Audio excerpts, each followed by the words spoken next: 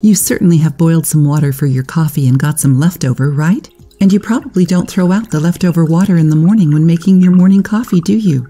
In today's video, you will learn what happens when you boil water more than once. According to information from the internet, when we boil the same water twice, it becomes cancerous and harmful to our health. Did you know that?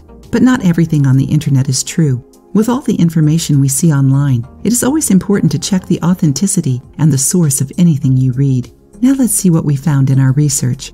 According to studies, when water is boiled more than once, it triggers a series of chemical reactions that can harm our health. What could be cancerous is not the water itself, but the arsenic, nitrates, and a series of other harmful compounds present in the water. But don't worry, these compounds are found in such small amounts that they don't threaten our health. For this chemical reaction to be toxic for us, we would need to boil around 8 gallons of water and reduce them to 8.5 ounces. No one uses that much water for a cup of tea. So don't worry, boiling your water twice won't do anything to your health. No need to throw it away.